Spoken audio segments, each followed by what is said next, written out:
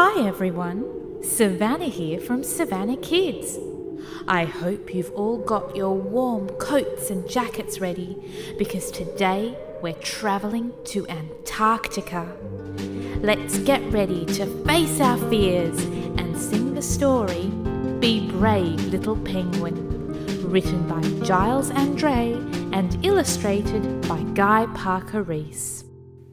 In the cold Antarctic sunshine, where the icy ocean ends, lived a family of penguins with all their penguin friends.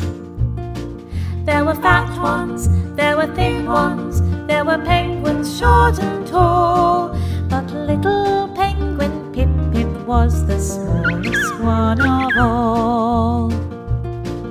And while the other penguins were out swimming wild and free, little Pip-Pip played alone, too frightened of the sea. Names like Scaredy Pip-Pip sometimes echoed in his ears. He was sad and he was lonely, but he couldn't show his tears. "What's the matter, Pip-Pip?" said his daddy one fine day.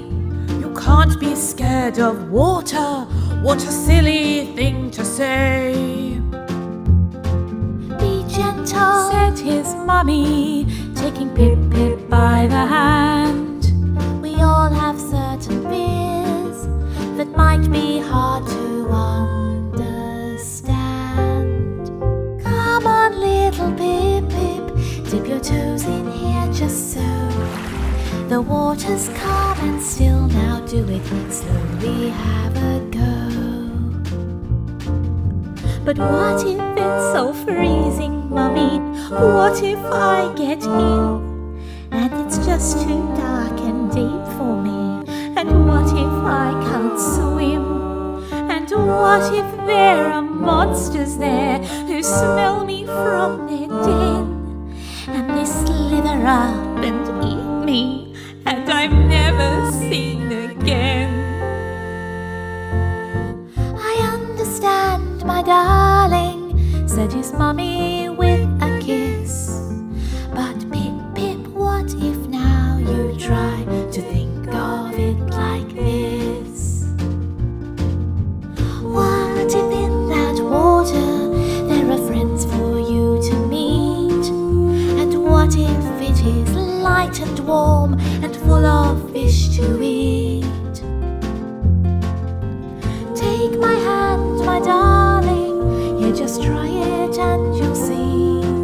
Please trust me, little Pip-Pip, come be brave now just for me."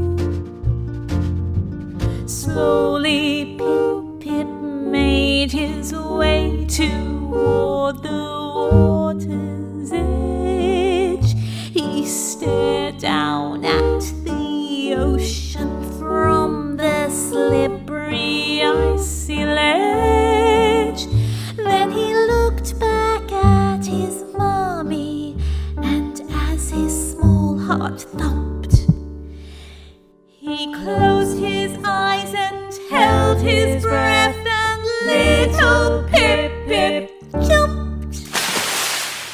For a while his mommy waited, then she cried out, "Something's wrong. Pip-Pip, please, where are you?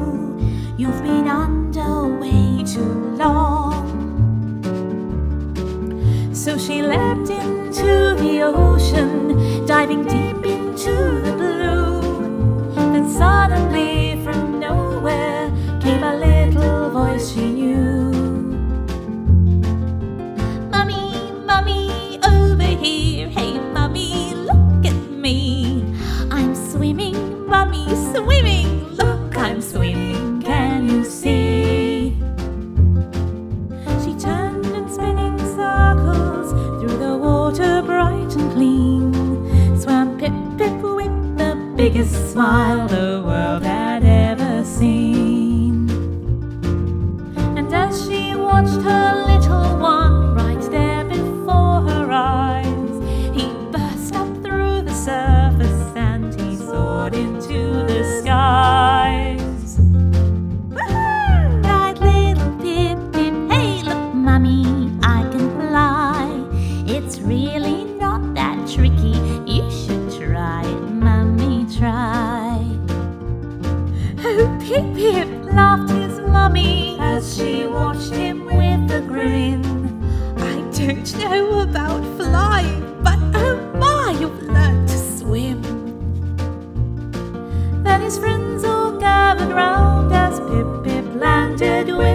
bum and said, sometimes all you have to do is just be brave and jump.